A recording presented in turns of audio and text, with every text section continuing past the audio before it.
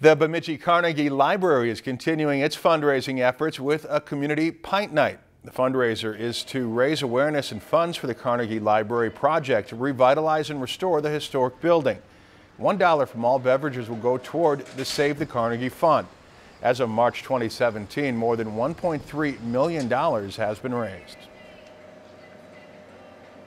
That'll just garner a little bit more funds that we can use for this project. And then at the Pint Night tomorrow night at Bemidji Brew, we will have the drawing at 6:30 p.m. You don't need to be present to win. I am still selling tickets here at City Hall all day tomorrow.